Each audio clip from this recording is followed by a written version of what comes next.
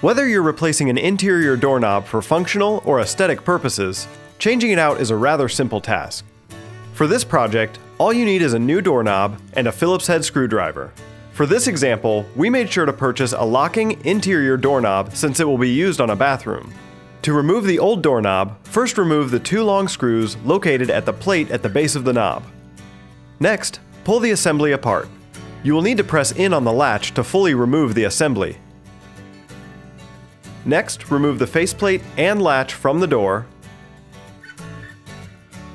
and remove the strike plate from the door frame. Install the new faceplate. Make sure that the latch is facing in the direction that the door closes. Then take the new knob assembly and thread the spindle through the latch. Be sure to keep a good grip on the assembly until you are able to set the screws. Install the new strike plate on the door frame, and then you're done.